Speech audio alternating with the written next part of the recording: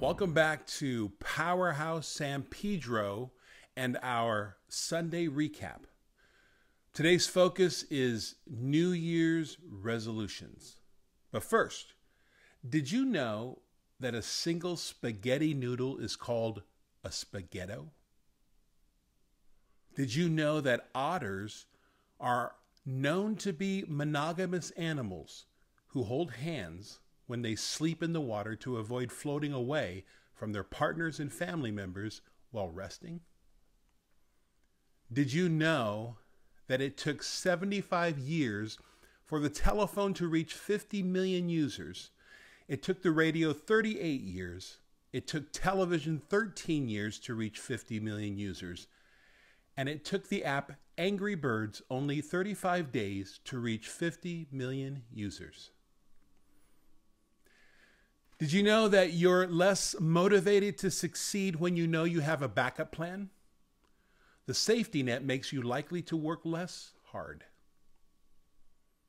Did you know that the human brain contains 2,500,500 gigabytes of storage space? That's what they say. All these did you knows are brought to you by they, because that's what they say. New Year's resolutions. Have you ever made a New Year's resolution that fizzled out in just a few weeks or even a few days? If you have, you're not alone. It's discouraging to start a new year with high hopes, with new habits, only to fizzle out within a couple of weeks. New Year's resolutions are good to have. It's good to pause and consider goals. However, before you decide what you want to do or accomplish, it's important to ask yourself, what am I believing? Goals and resolutions won't work if your beliefs are sabotaging them. Steve Backlund, the author of Igniting Hope in 40 Days, says that as you raise your beliefs, it will shape your choices, which will change your behavior and empower you to accomplish the goals you are aiming for. It's as simple as believing you are capable, and then you're more likely to give it a try and succeed. What you believe about yourself, others, and your ministry will be a determining factor as to how high you are able to go in the end. What would it be like if we didn't put limits on our lives, but instead raised our beliefs to the standard of heaven? With God, there are no limits. As you launch into this next year, embrace beliefs that are in line with the heart of God, and watch as the fruits unfold in the days and months ahead. This process is called repentance, aligning our thoughts with God. An easy way of remembering this process of repentance is found in the breakdown of the word repent. Re meaning to turn around or go back to. Pent as in penthouse, the room which is on the top floor of a building, or in this case, it would be the highest way of thinking, which would be aligning your thoughts with God. Turn your thoughts to the highest way of thinking, repentance.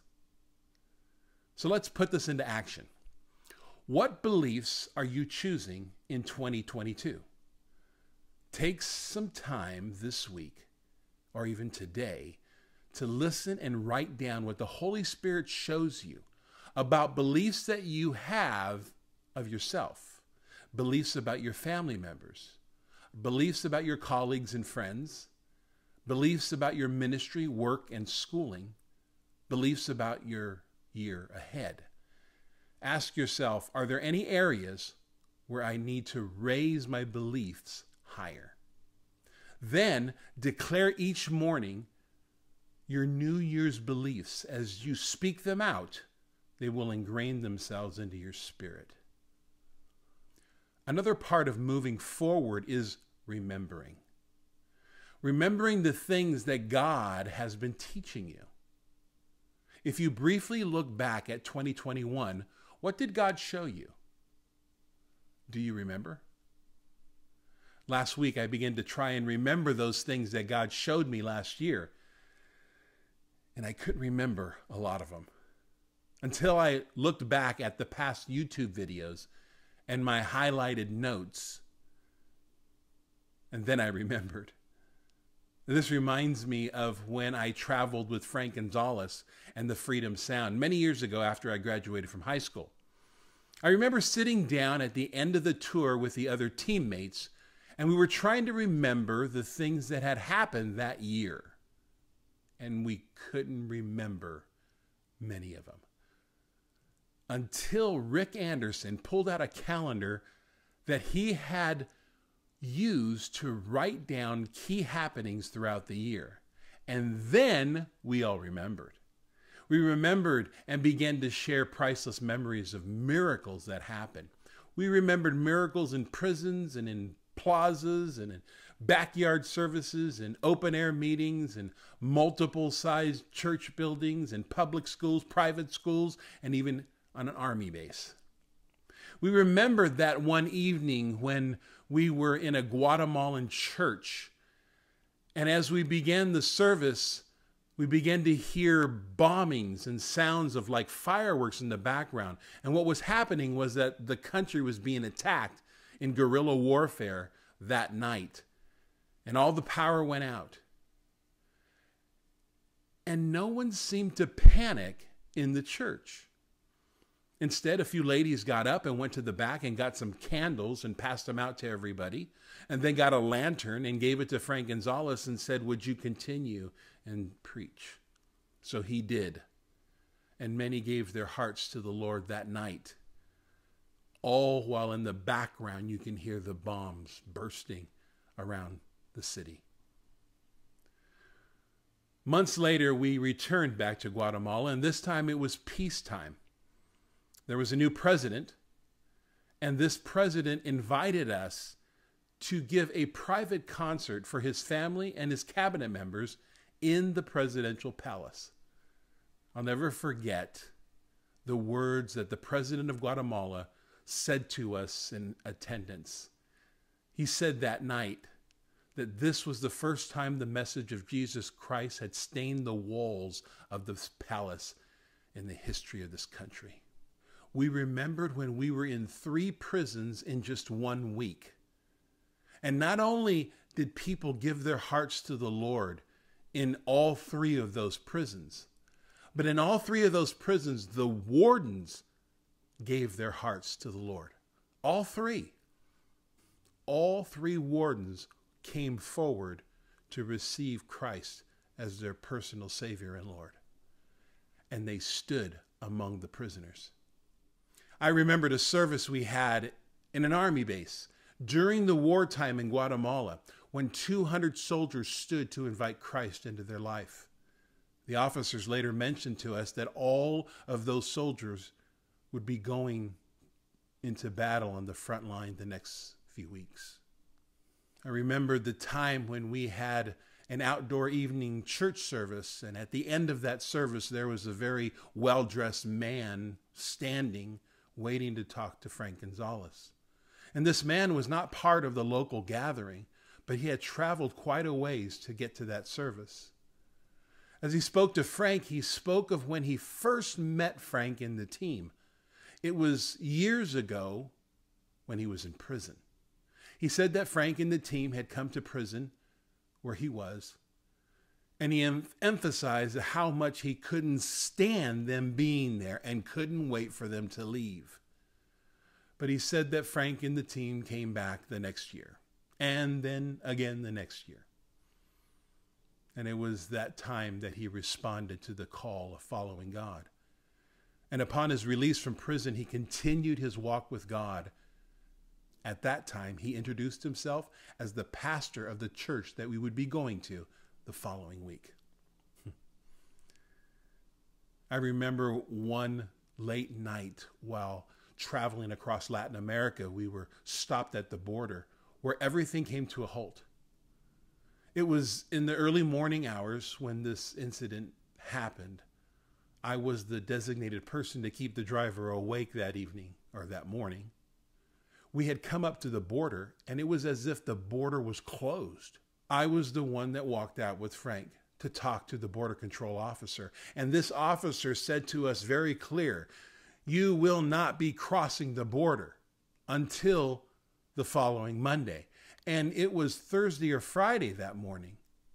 See, the problem with not being able to cross until Monday was that we had many scheduled services that weekend across that border. The officer was emphatically telling us over and over that we will not be crossing the border until Monday. As the border control officer spoke those words to Frank, he handed back Frank the paperwork and he said, come back Monday.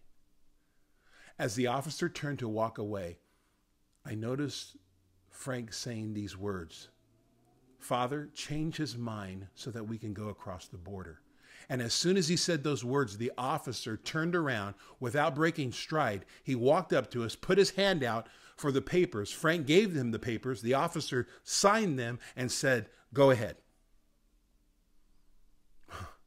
A miracle.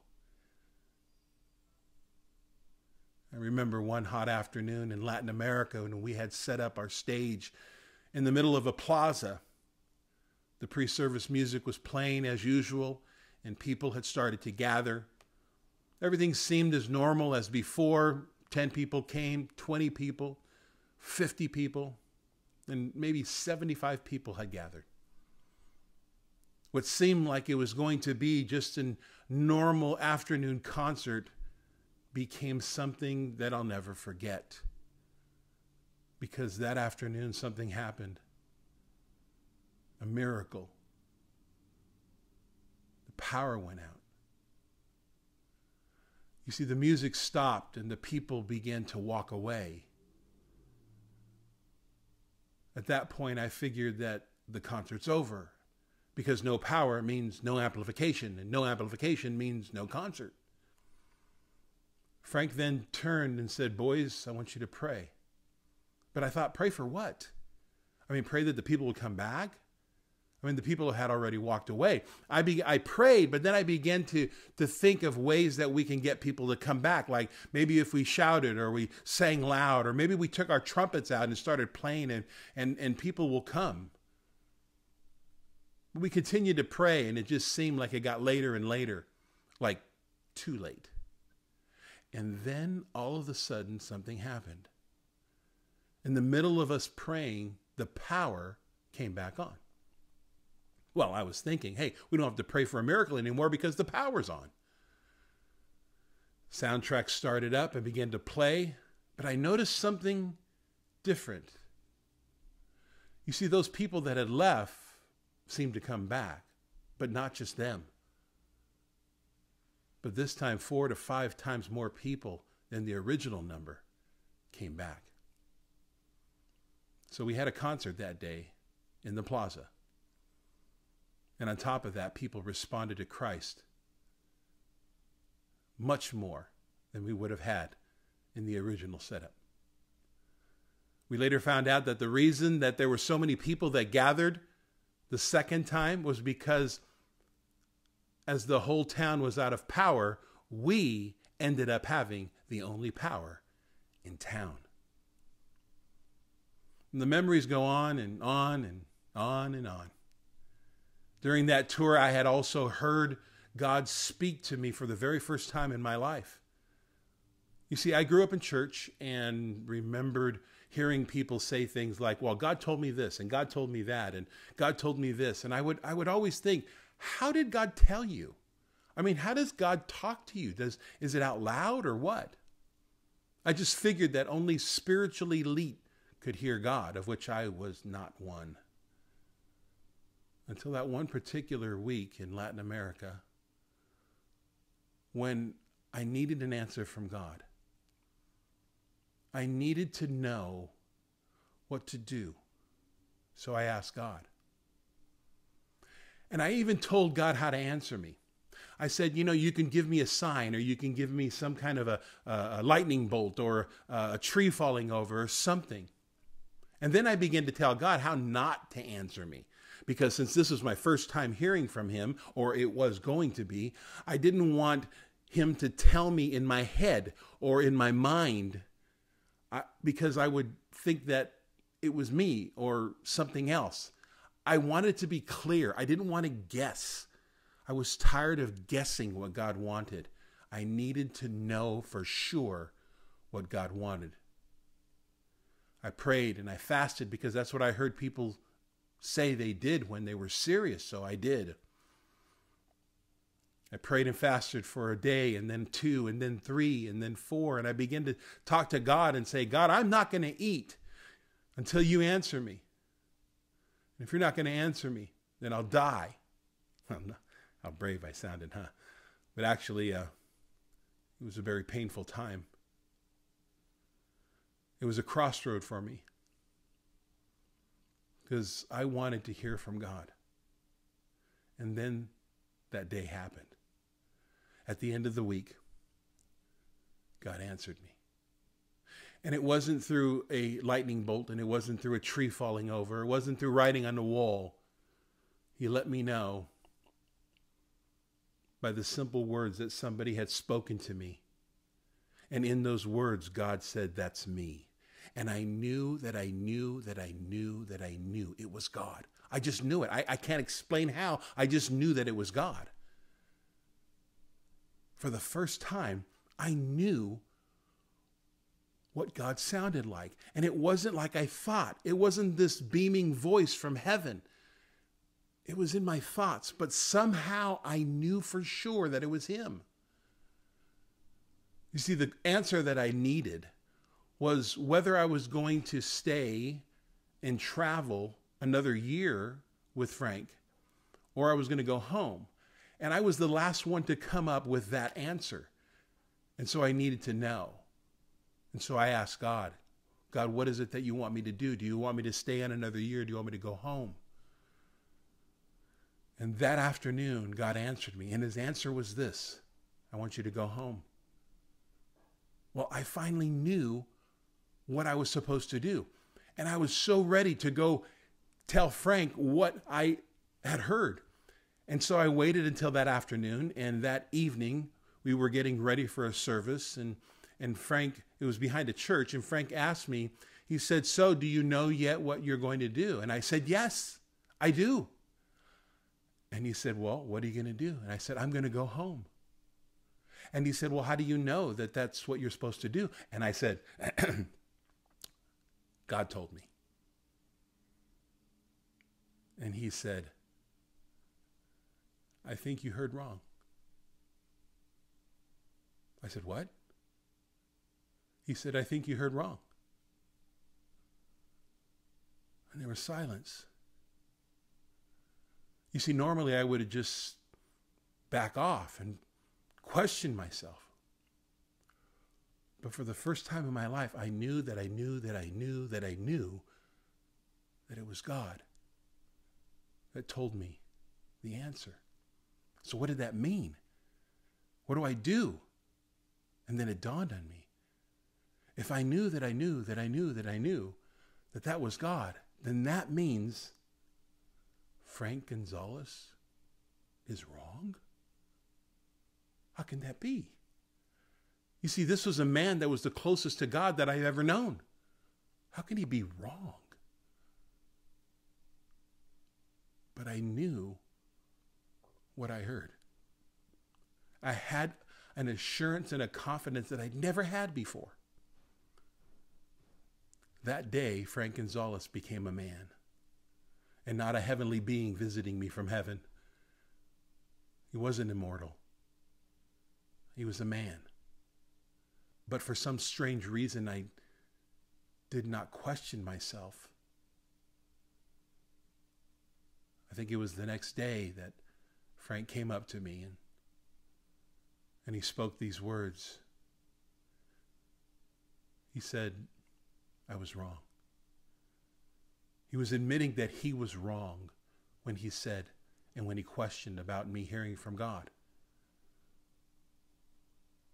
And then he told me why he said those words. He said, because I wanted you to stay another year. And my answer was my flesh saying that you were wrong when I knew you were right. That day I witnessed what a true man of God was.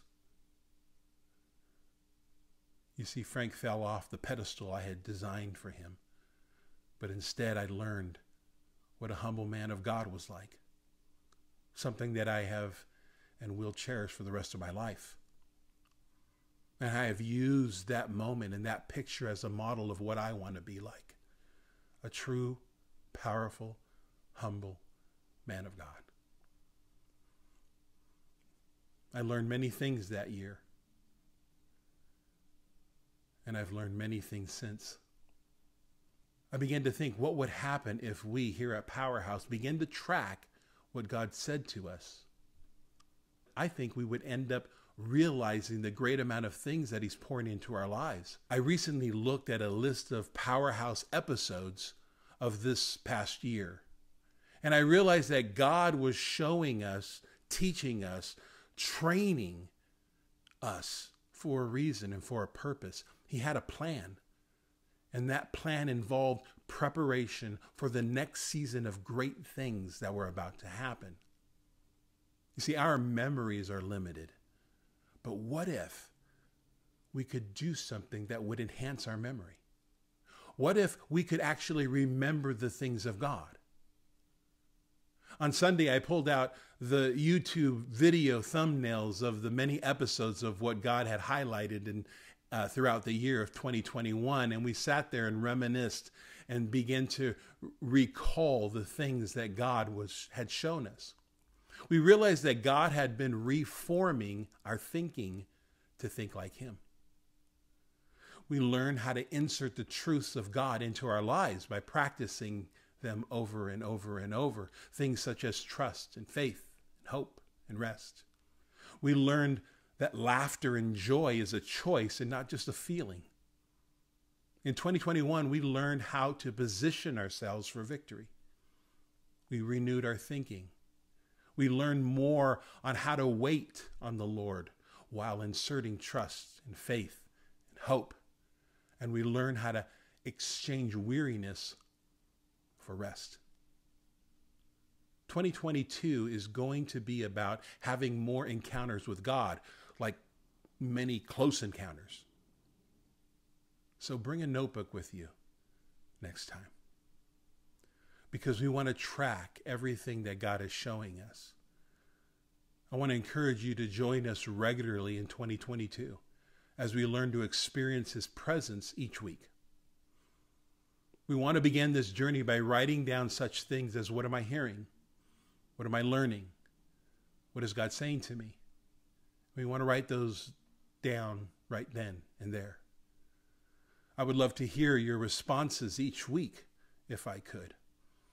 As you watch these weekly episodes, please like, subscribe, and comment below so that you won't miss anything that comes from our Powerhouse Hub.